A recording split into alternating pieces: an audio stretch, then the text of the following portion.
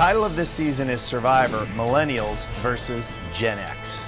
The initial idea came from our desire to want to see younger people play. I think that's the collision. It's old ideas versus new ideas. The culture's changing. So it's a really fun twist that we've never had before.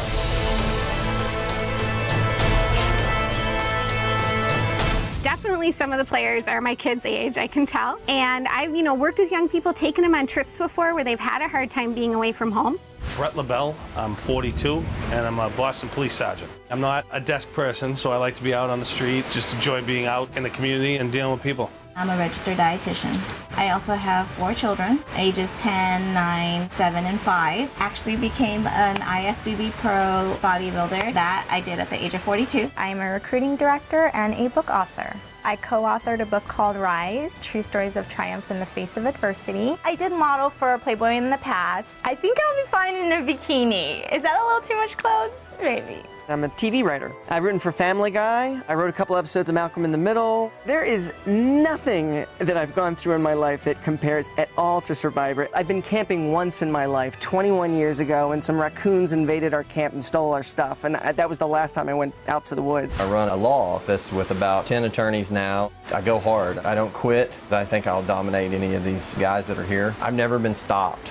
Basically, I try to put people in prison or jail. I used to be in the drug unit. I also was in major offense, and I handled robberies and burglaries.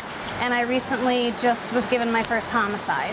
I went off the grid when I went to Hawaii. I lived, via solar panel, water catchment, composting toilet systems, all of that for about 5.5 years. It took a 4.5-year-old little girl finding out that I had a daughter to pull me back. I always kind of said maybe the love of my life could get me to leave.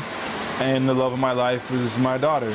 Well, I've been told by my ex that I have multiple personalities. I don't know if that's a good thing. I've always worked hard, and I always instill in my kids, look, nothing's gonna be handed to you. If you want something, if you need something, you need to work and go out and get it yourself. I'm a marine mechanic and a singer in a rock band. I don't come from the era where everybody gets a trophy. These kids come from an era where, everybody comes home from the softball game and everybody won. We're all going for pizza. That's not for me. I like the idea of the millennials taking on sort of the incumbent. Gen X sits here strong saying, we built this world. And then the millennials say, yes, and we're changing it. Growing up, I was raised with the mentality that I could do whatever I wanted. I'm definitely a free spirit. I kind of go where the wind blows. I'm very charming. I like to make people feel good about themselves. I just live life and try to be awesome. Well, for starters, I'm half Puerto Rican. You get a little bit of a spice from me, and you never know what you're gonna get.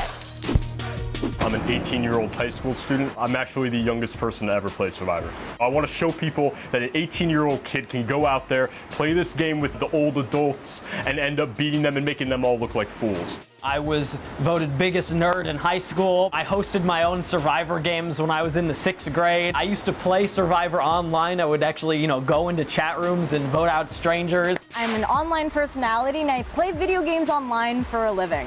Both my careers, both ballet and playing video games, has always been my way of taking life and making it play.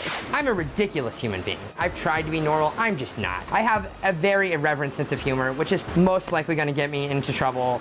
I am a missionary for a Bible translation organization. I grew up in church, though maybe was a little bit rebellious. Really, there's a lot of people my age who think that if something's for them, it's supposed to come easy. I'm the type of person that thinks God can have a lot for you, but you have to actually put in work to get it. I've known what it's feel like to be up against a lot of odds, and number one, have the wherewithal to not give up, and 2, find a way to get it done. I mean, I feel like when you go through puberty, like junior year of high school, you sort of have to be able to laugh at yourself. This is a lot about like social ease, and my social ease is like...